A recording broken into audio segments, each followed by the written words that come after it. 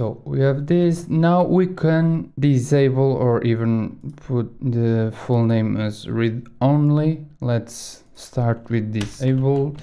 So we have this attribute, and we can also assign it to a variable, and let's call it is input full name disabled. We want this variable to return true or false according to some condition, and that condition will be if the first name and the last name are already filled. How can we do that? Let's start with the first possible approach by using the knockout computed or pure computed functions. You must read knockout documentation to understand these functionalities. It is like an event listener for when the observable value is changed. All the observables used inside these two functions are evaluated, and every time one of them changes its value, the function we give to the knockout computed is triggered. Let's start by declaring it. So this dot input equals knockout dot, let's use computed for now. You can use pure computed, you can read the documentation, but for now I'm using the knockout computed. And inside this method we give a function. Let's pass a unnamed function here with more space, and here we can simply, let's say, make a console log to see the values of the first name,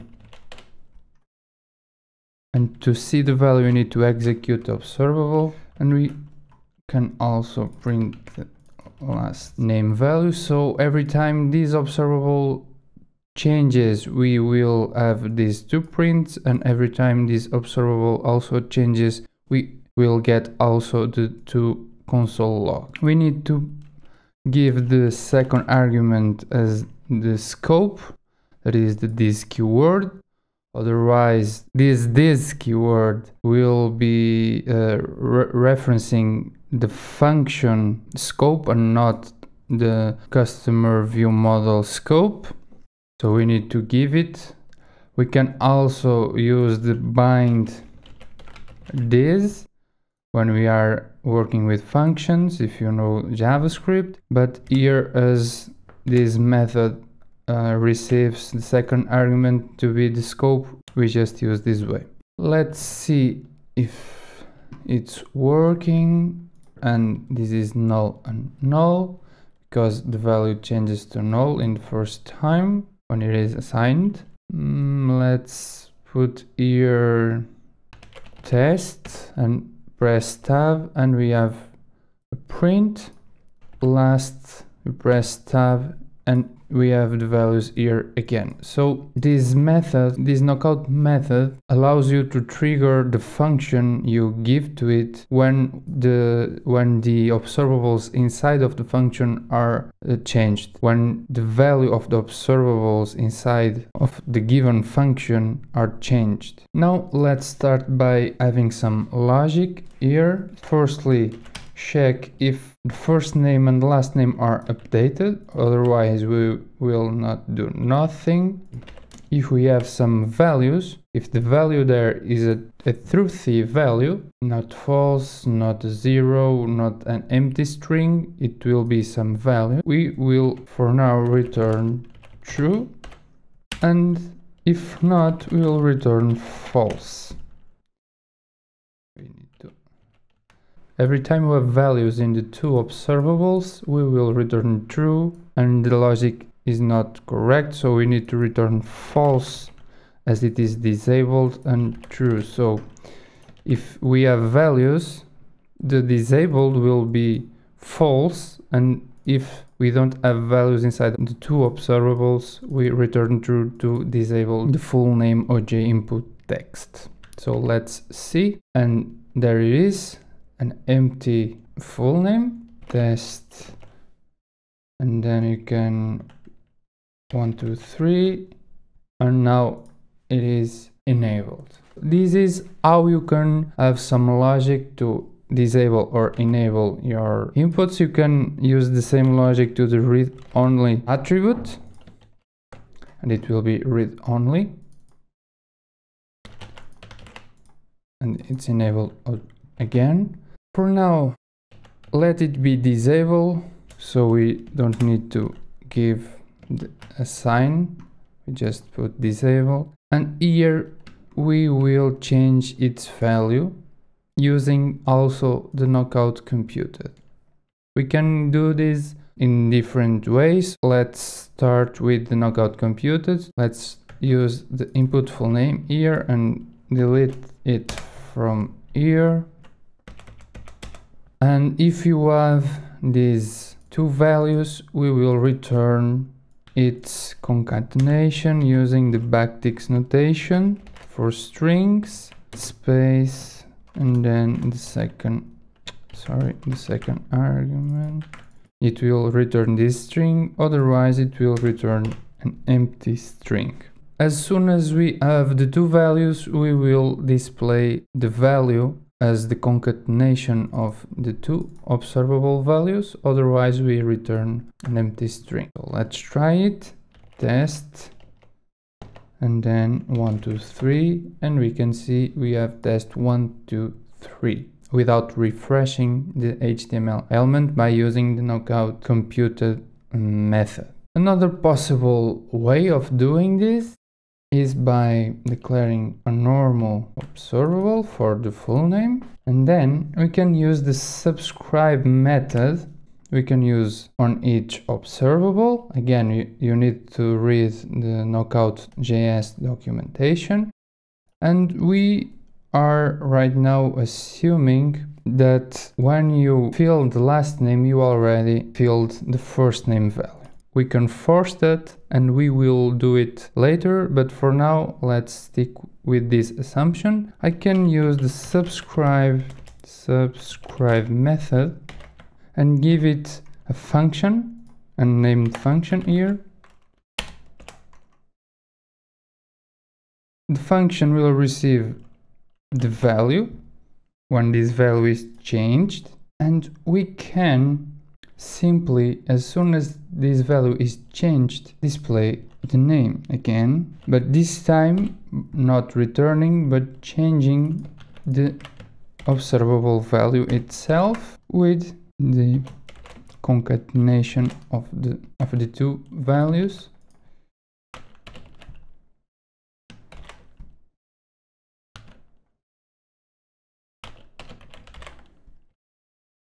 You can also use the value, otherwise you can simply use the underscore notation to state we don't want to know whatever we are receiving. And we are having an error, and this is to demonstrate you that we need to bind the this keyword, otherwise that will not work. Let me try if we can give it as a second argument.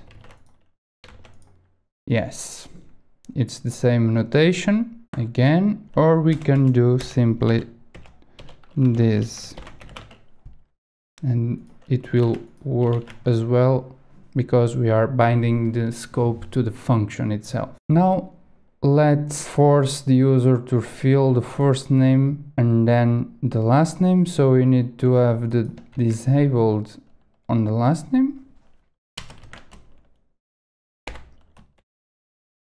Is input last name disabled. Don't forget the read only, as we need to read the values from the view model, and the object component will not update this value. We need to declare it, and let's use again the knockout.observable,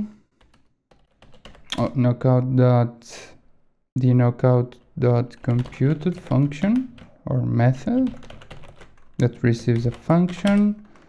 Let's bind this keyword, and here you already know how it's done. So if we have the first value, we just need to return false, otherwise we return that it is disabled. Let's see the application. It's disabled. We press like John and then we press tab and it's now enabled. Of course, if you see when I press tab and I am using column, it will change to the weight, and right now it's not a good thing to have it as a column, so I'm changing it to row. I need to rearrange again, so now all the inputs must be one after another. First name, last name and full name. And if I say John, press tab, it's now enabled. We can put value, press tab, and this is John value. This is how you can force some inputs to be disabled until the user fill another input. You can also make some inputs as required. Let's put first one as required and it will show to you this little star. I have something there. Yeah. Now it is required. Later we will add some form validations for the required inputs. If you go to the API doc for the OJ input text, if you see the attributes and we will choose the value one, we can see we have the onValueChanged event. So we can also use this approach to change the disable attribute by giving it, let's use this. So as soon as we change this value on value changed here, it is equals to input first name value changed. Let's say on input first name value changed, and we can replace this logic here by this dot, and it should be camel case, not Pascal case, equals to function. Basically what we want is to return if the last name is disabled or not. So is this code here. We will receive an event. Let's console log it. We can remove this function. This one is for the last one. We can do it later. So for this example, this input last name disable is not find. We can delete that, and then we need to state there it is disabled in the first time we load the page. So firstly it will be disabled as we want it, and then accordingly to this onValueChange function we will change it. So first name blah, and we have the value changed event, and we have the updated from and details.